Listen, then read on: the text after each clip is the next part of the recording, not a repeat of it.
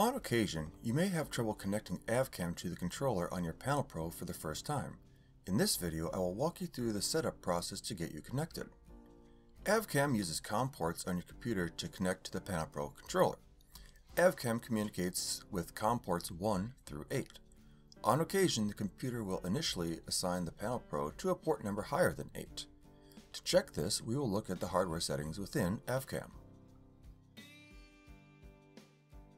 In this example, you can see the only port available is COM 18. Since AvCam cannot communicate with COM ports above 8, this will need to be changed in Windows Device Manager.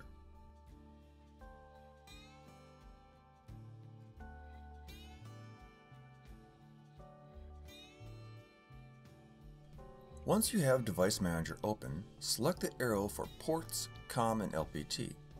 Right-click on USB serial port and the COM number that was displayed previously in AvCam, and select Properties. In the Port Settings tab, click the Advanced button.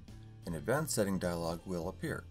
Beside the COM port number, you can select different ports to use under the pull-down arrow. Select a number that is 8 or less.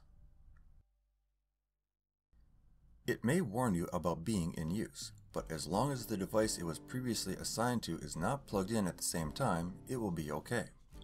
Often Windows will assign a port to a new device and maintain that assignment even if the device is no longer connected. Close the dialog windows that have been opened from Device Manager. Open AvCam and go to the hardware settings. Enter the number you selected from Device Manager and choose Connect. This should establish communications with the controller.